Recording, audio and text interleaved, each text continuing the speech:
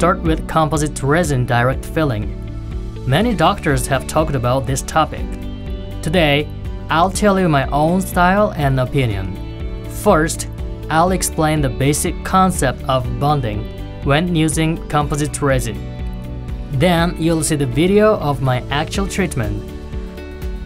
The bonded restoration is progressing the most in our industry, and Japanese bonded restoration is moving ahead in the world. It has not only single tooth treatment, but comprehensive treatment. This upper picture was the case of pulp exposure. I could preserve tooth and nerve themselves as possible as I can and realize the least minimal invasion. The lower picture is the case of comprehensive treatment. These 6 anteriors were restored with minimal prep laminate veneer. Bonded restoration sounds simple, but there are many steps in it. They are how to remove caries, what materials to use, filling, polishing, and so on. When bonding, material itself is important, but preparation in advance matters too, like removing sealer, cement, and plaque by sand blasting. In this case, it has a big cavity, so I scraped it with the spoon excavator.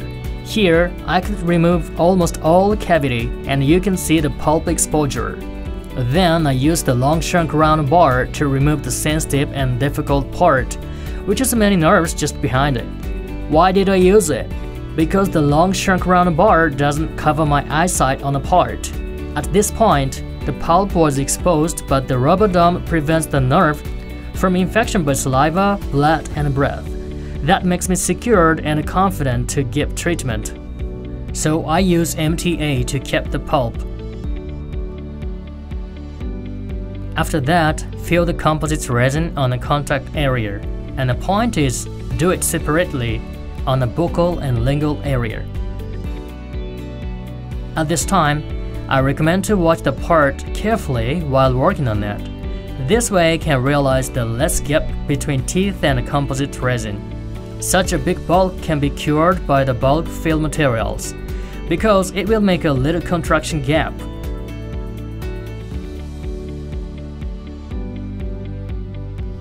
For occlusal surface area, I'll take Zero Flow produced by GC Company, and it's a strong material, more than 170 megapascal at 3 points bending test.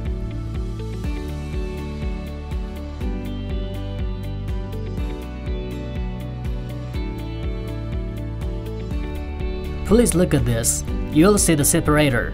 It can make polishing the contact area exactly along the anatomical shape.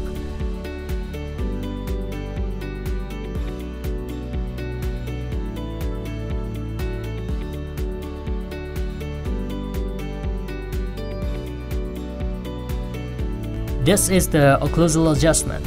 At the beginning, black points appear only on the composite resin area, but along the way, black points are increasing on the teeth.